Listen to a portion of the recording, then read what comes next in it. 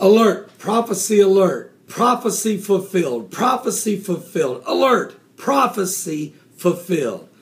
Egypt's president, Mohamed Mursi,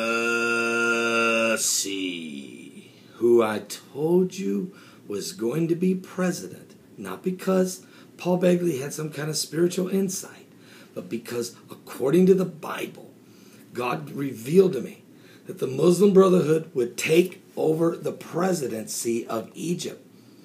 And when there were 13 candidates left on the ballot, the Lord spoke to me 90 days before the election and said Mohamed Mursi would win.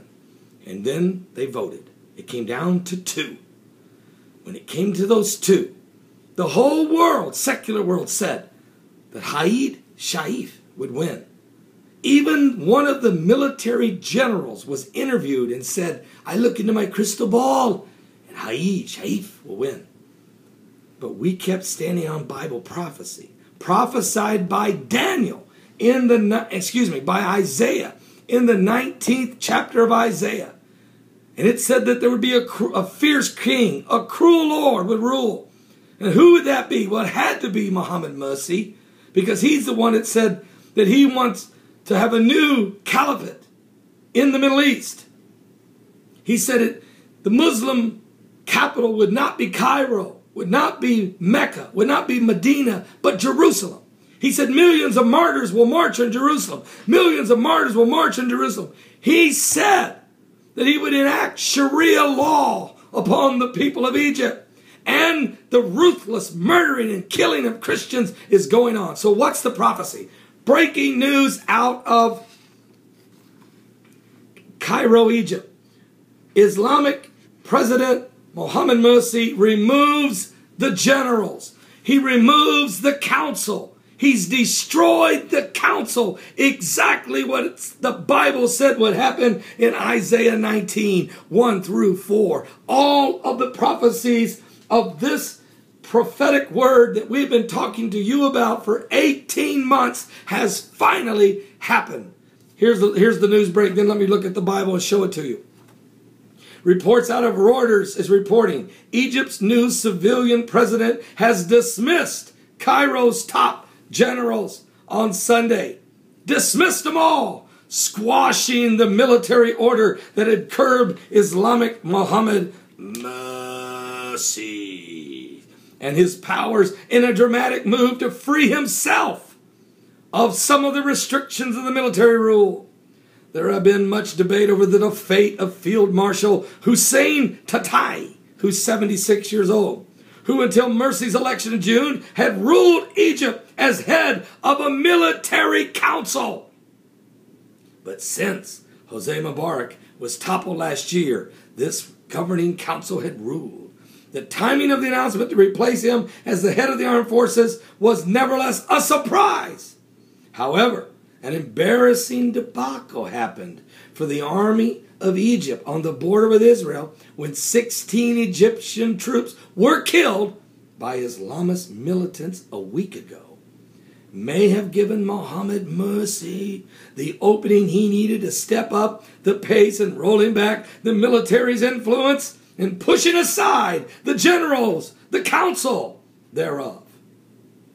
Mursi spokesman said he called this a sovereign decision by the head of state and aimed at pumping new blood into an army which has shown signs of hoping to control the novice president. A fellow Islamist said Egypt could not go on having 2 heads. That's right. You can't have a president and a governing council trying to rule a country. Let's see what the Bible said would happen. Go to your Bible now. Go! Get some coffee. Are you serious? Get some coffee! Isaiah 19 verse 1, the Bible says, the burden of Egypt. Behold, the Lord rideth upon a swift cloud. Prophecy number 1 fulfilled. When what looked like the 4th horseman of the apocalypse was seen galloping through the streets of Cairo during the rioting, it looked like a pale horse. Prophecy number 1 fulfilled. It happened when?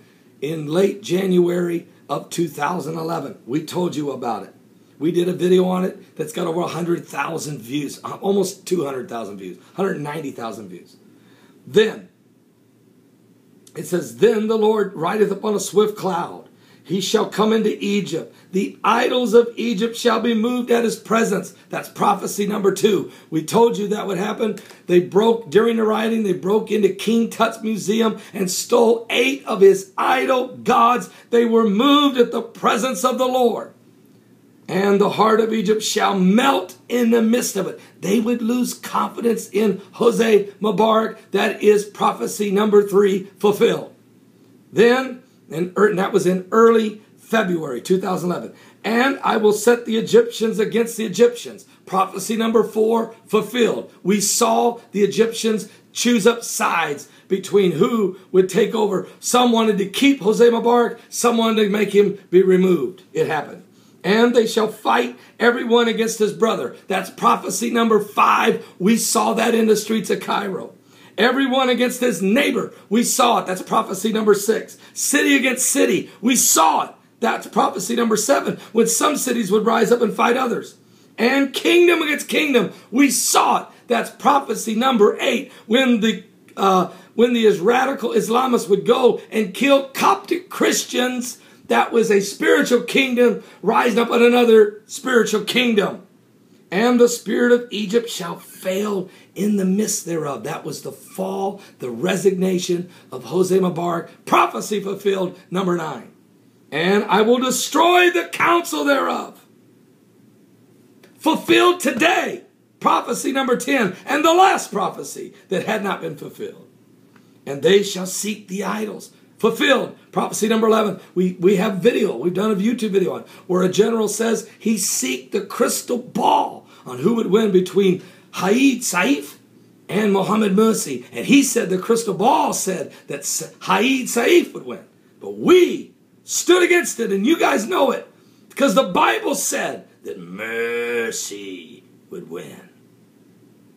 And the charmers and have familiar spirits and them have wizards. Again, prophecy number 11. That's all part of prophecy number 11.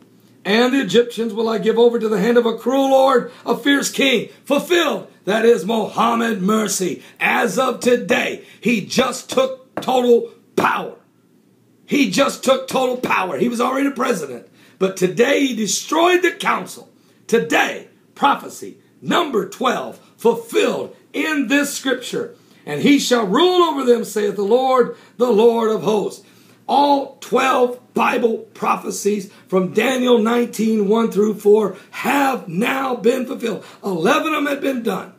There was still one major prophecy left, and that was the elimination, the destruction of this 5-man general council, calling themselves the governing council, that was trying to rule Egypt. But as of today, Mohammed Mursi has dismissed them all and has taken complete control of Egypt. The burden of Egypt fulfilled. What's next, Pastor? Read on. The waters shall fail. There'll be a drought from the sea, and the river shall be wasted and dried up. Watch the Nile River. It is already drying up. And they shall turn the rivers far away. They have to seek for water. And the brooks of defense shall be emptied and dried up. The reeds and the flags shall wither. It's coming. And the paper reeds by the brooks, by the mouth of the brooks, everything sown by the brooks shall wither. It's coming. And be driven away and be no more. The fishers also shall mourn. Now here's a prophecy that has been happening. And all they that cast angles in the brook shall lament or cry, and they shall spread their nets upon the waters, and they shall languish. Why? Because they can't catch any fish. Why? Moreover, they that work in the fine flax, and they that weave networks shall be confounded. Economic crisis coming to Egypt, more worse than it is now. And they shall be broken in the purposes thereof, and all that make sluices and ponds for fish. Did you realize the fish were dying? 200 tons of fish died in the ponds just 3 weeks ago. Prophecies being fulfilled.